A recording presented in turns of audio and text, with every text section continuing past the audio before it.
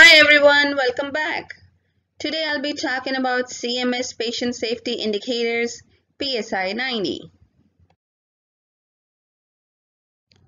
Following the release of To Err is Human report from the Institute of Medicine, the Agency for Healthcare Research and Quality developed patient safety indicators that health providers can use to identify potential in-hospital patient safety problems for targeted institution-level quality improvement efforts.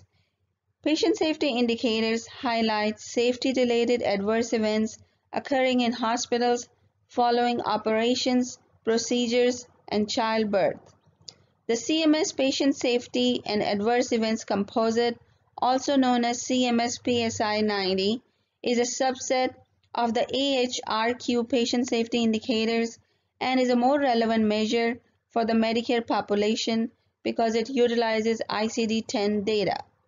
The CMS PSI 90 measure summarizes patient safety across multiple indicators, monitors performance over time, and facilitates comparative reporting and quality improvement at the hospital level.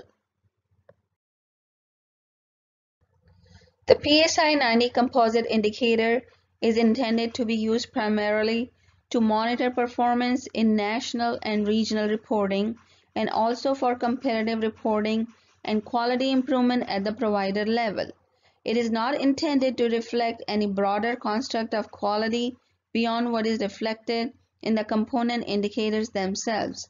Use of a composite can assist consumers in selecting hospitals, assist clinicians in allocating resources, and assist payers in assessing performance, especially in the presence of competing priorities or where more than one component measure may be important.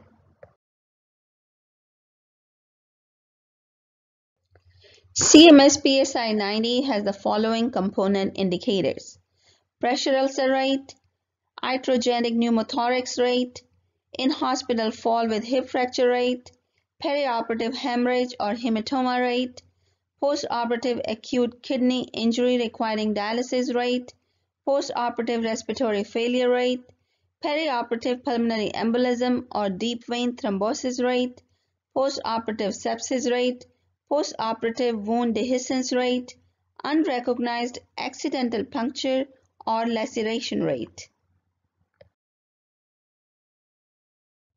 Here you will find references to the material that was used to create the content of this presentation. If you enjoyed this video, please subscribe to my channel. Thank you for stopping by. See you next time.